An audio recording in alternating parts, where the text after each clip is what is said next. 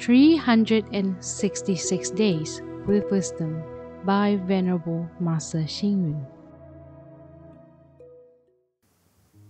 May 26. Pass on life education with wisdom.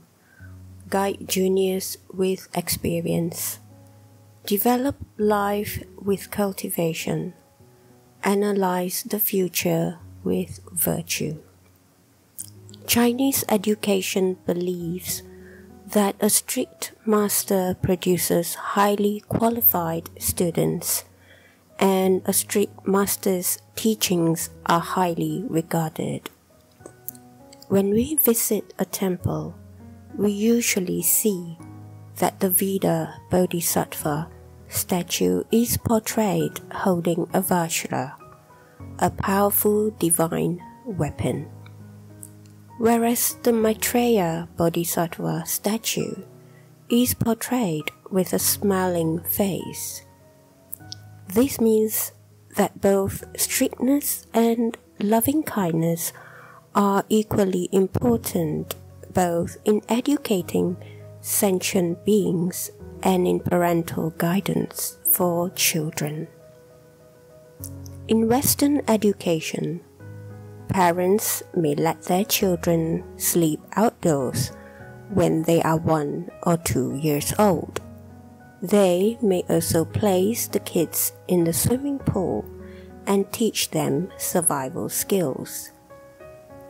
When they grow up, they are urged to take up jobs such as washing cars or dishes to develop their capacity for self-reliance. This does not mean that their parents do not love them. Instead, their parents hope that they would be able to withstand the trials even in rainstorms and become useful people.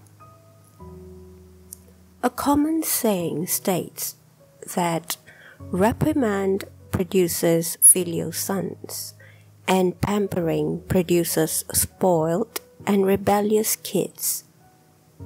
It would be difficult to nurture outstanding children without strict and compassionate parents. Similarly, there would not be outstanding disciples if there was no training. Reprimands and thorough training are neither good nor bad. It all depends on the quality of each individual. Would others pamper us or reprimand us? It depends on others' perception of our ability. Read, reflect, and act. It would be difficult to nurture outstanding children without strict and compassionate parents.